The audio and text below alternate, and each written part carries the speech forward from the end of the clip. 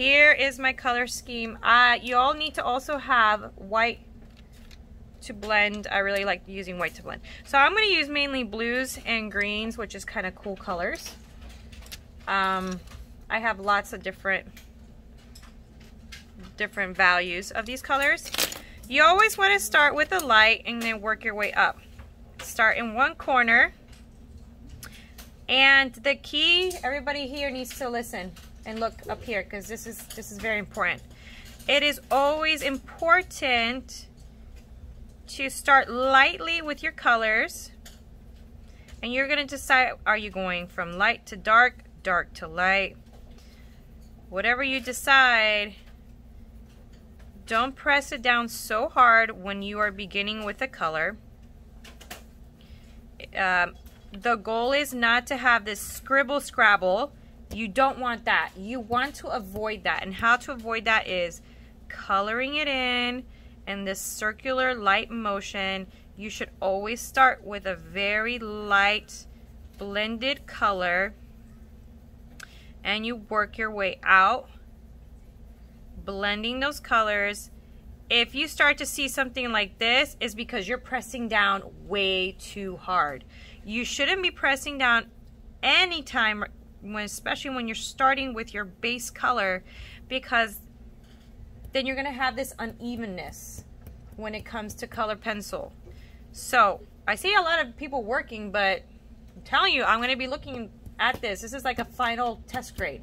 This is a test grade, to be quite honest, because I'm showing you how to start this. Y'all need to, this is important for this next project. Understand? Okay. So always start with that light color, and you're deciding these spaces of the lines is what is going to be separating your spaces. So if you look at cubistic type art, and not just cube, but abstract art, there's a lot of art that has lines and shapes inside of them, but separation are within the lines. So this space right here, these lines are my boundaries, and within those lines only am I going to do this color with a value of from light to dark, dark to light. Once I have that base, I'm going to decide, do I want my light to start from here, from there, from where? Or maybe I'll have almost like a sunset type feel. So I'm going to come in with a darker green because I want to show that value of light to dark, dark to light. So it's good to have a value of different greens, as you see right here. You want to avoid a line of separation. You don't want it to be so present in your color pencils. So I'm going to go back with the color I started and go over the dark color that I just placed over my light color, and I'm going to start blending them together and go a little bit deeper with those colors. This is where the blending comes in. You're going to go from your dark to your light to your dark to your light until you have a nice even tone. You want to avoid a line of indication of where these colors are meeting. The goal is to blend it in these even tones. Blend those colors in. You're gonna have to go back and forth. I like to use a circular motion, but going very lightly. Then start to deepen my color where I want it to go. So I'm gonna go back and forth with these darker green colors, darkening it up as I go. And if I want to lighten up my green, white color pencil. This white color pencil blends these colors in really nicely and makes this nice and light green, as you guys can see.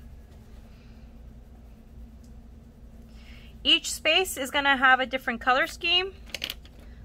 Well, not so much different, but just in the way you are going to create it. If we look at this, I went from dark to light. I went from a dark red to, this is all the same color, but all I did was color it with white color pencil to make this value of that red. So the same thing goes here. So do you notice how it's blending in little by little? That is your goal when it comes to color pencil. You do not want scribble scrabble. You don't want any lines. Your goal is to blend it and have this even tone in like an ombre. So many of y'all that know how to do hair or whatever, they call it ombre, right? This ombre. So the goal is this even tone in color pencils. Okay? And you're gonna do that throughout. So like say I'm gonna start another part. In this part, I just want it to be all this solid color. And I'm gonna go very lightly. Circular motions is, I feel, is a good way to color in a certain area. Because, I don't know, it just goes in evenly. Instead of making lines, circular is less lines. So I'm coloring in that whole area with this blue. And then I'm going to come in with white. And that's how I'm going to create my value. So I'm going to go a little bit deeper with that same color. And in this space, this is how I'm creating my light to dark value. And it was just one color, that's it. But blended in with white. Circular motion. I will be grading you guys on this. I do not want to see, I don't want to see a line like this. See this? Where there is no blending. It's just light to dark. That's it. Light, dark. That's it. You need to make sure you're blending your color pencils using your whites or darks or whatever to get those colors to blend in nicely. That is your goal. And then when we are done with this and I grade your paper and feel like you're ready for that final project, then we will go to the final project.